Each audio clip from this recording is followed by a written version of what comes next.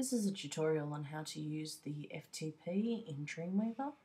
What I've done is I've logged on to Zimic, and they are a web host that is free and they allow you to use FTP, which is quite rare. They also have PHP and MySQL, which is another rarity in a free host. So what I've done is I've created an account and I've logged on, and they've given me these details in terms of the FTP.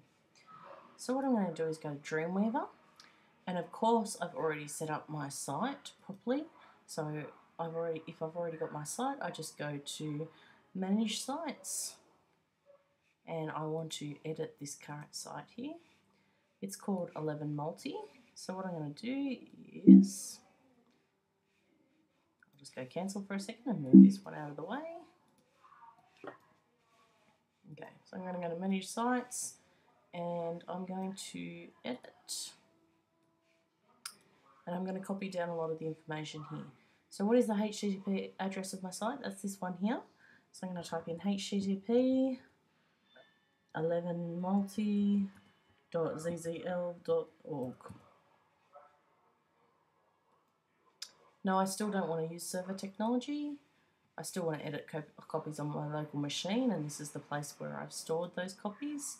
But this time I want to use FTP to connect to the remote server. The host name is down here, 11multi.zzl.org.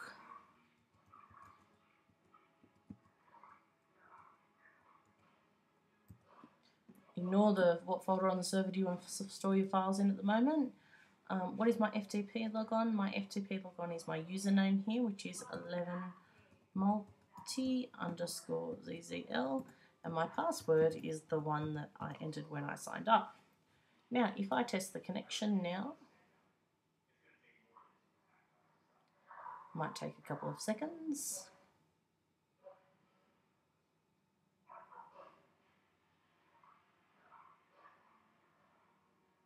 I need some wait music. And it says that I've connected to the web server successfully. If I haven't, there could be a couple of reasons. The first one might be that I've entered in any information wrong, or you might be behind a firewall or connecting through a proxy server, and that can add some difficulties to the setup.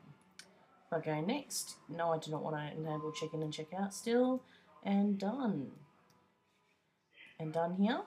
Now, if you notice on the files box here in Dreamweaver, so we're in Dreamweaver now, not the browser, they've got this little button here on the files, and if you connect that, it shows you both your remote site, which is on the internet, and your local files. So the first thing I want to do is I want to click this button on the toolbar, and that will connect me to my site and tell me exactly what's on the site. This side here is your local files, so that's what's on your computer, and this one here is what's actually on the internet. So again, we'll just wait a second. Okay, so here I've got an index file, and here I've got an index file. So all I'm going to do is just click on the files that I want to transfer and just click Put File. Now, dependent files are those files that are like images and things within your website, cascading style sheets, flash files that need to be transferred over in order to show the page properly. So I'm going to hit yes. In this case, I don't actually have any though. So at the moment, what's happening in the background is it's just putting the information across. Now, the good thing about having this in Dreamweaver is that basically you just have your site here all the time, and you don't have to set up that FTP all the time at all. So I never have to go to these managed sites again unless I change my hosting details. So what I'm going to do now is go to my website. And I've just got a very, very basic web page here. But it shows you the basics of transferring a file across to the internet using Dreamweaver.